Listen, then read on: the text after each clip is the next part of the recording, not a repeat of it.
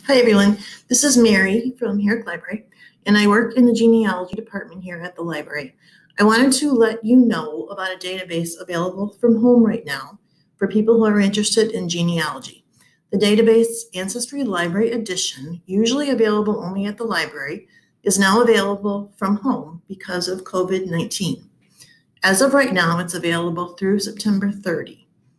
Ancestry Library Edition is essentially the library version of Ancestry.com.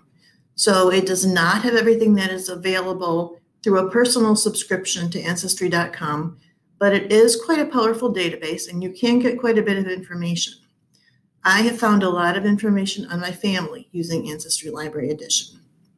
Some of the information available is the federal census from 1790 to 1940, birth, marriage, and death information, including christening information, divorces, the Social Security Death Index, and more, immigration information, including passenger lists, passport applications, and more, military databases, including World Wars I and II, the Revolutionary War and the Civil War, some city directories, some church histories and records.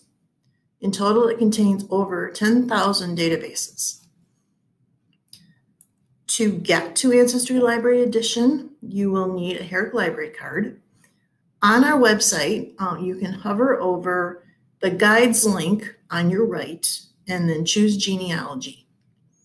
Under genealogy databases, just choose Ancestry Library Edition.